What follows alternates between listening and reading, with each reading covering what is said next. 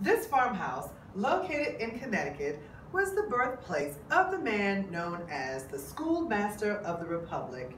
He was born October 16, 1758, and died May 28, 1843.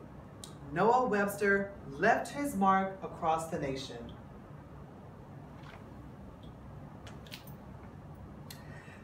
Noah Webster was a lexicographer and a teacher during the Revolutionary War.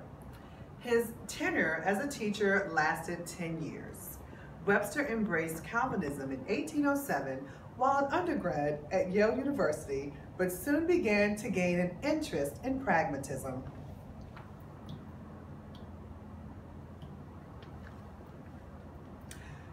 While teaching, Noah noticed there was a very disorganized educational system in America, and he became concerned with its conditions.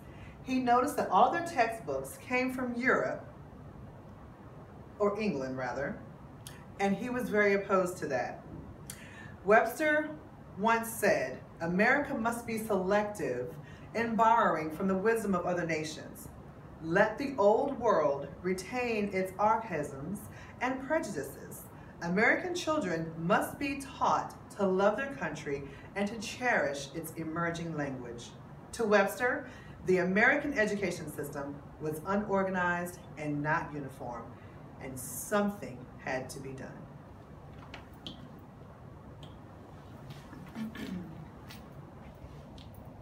The educational ideas of Noah Webster. He was very concerned and an innovator of his time. Webster decided to take action to increase the education that American students were getting. He had dreams of a common language. He wrote many textbooks. He wanted education to be uniform across the nation. And he wanted all students to receive the same type of English so that they were all speaking American language. He sought to have everyone being taught in the same way, with the same language, grammar, and spelling. Webster felt that all men should read, write, and have some skill in mathematics. This would help them to gain a profitable place in society.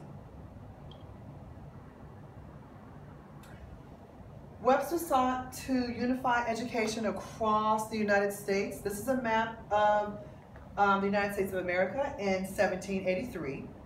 He decided to write his own textbooks and sell them across the United States to schools, colleges, and to people. He fought to protect his work from the books that he wrote from plagiarism, which led to the creation of one of the first federal copyright laws of 1790. These are just some of his works that he's done. He's known for many books, but the most popular is the American Dictionary of the English Language, which helped to unify American English across the nation. His dictionaries promoted English curriculums in classrooms, colleges, and households. And this book was it was the second most popular book printed in English ever in America. Now, when it comes to dictionaries, Webster publicly disagreed with Johnson's dictionary for including thousands of non-English words. The Grammatical Institute of the English Language, also known as the Blueback Speller, was also a textbook used throughout the schools. This book taught kids to read, to write, and to spell, and it sold over 1 million copies by the 19th century. The popularity of this book sparked spelling bees, competitions, and matches across the nation. And his Book of Words was also another book that was used in the classrooms, and he also wrote his version of the Bible. Webster's books were used across the nation, and in his opinion, textbooks should be strong and appropriate to the students.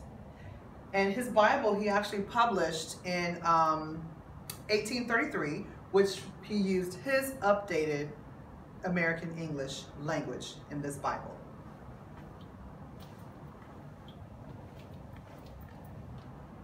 What a newspaper. To help promote American English, Webster also founded the American Minerva in New York City, which was printed between the years of 1793 and 1796. There was a total of 744 issues between those years. He was not only the founder of this magazine, but he was also the editor of this magazine.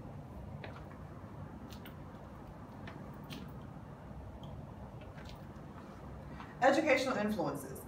Webster's influences can be seen throughout the world, the nation today. It's in our Constitution, our founding fathers, which he had a relationship with quite a few of them, the way teachers teach today, our curriculums in the classroom are now uniform across the states, but in America, we're all basically learning the same thing, but each state has their own set of learning objectives that are uniform, but they all correlate. And with our students, we see how they have all been affected by reading the English language, the American language that Webster promoted so much.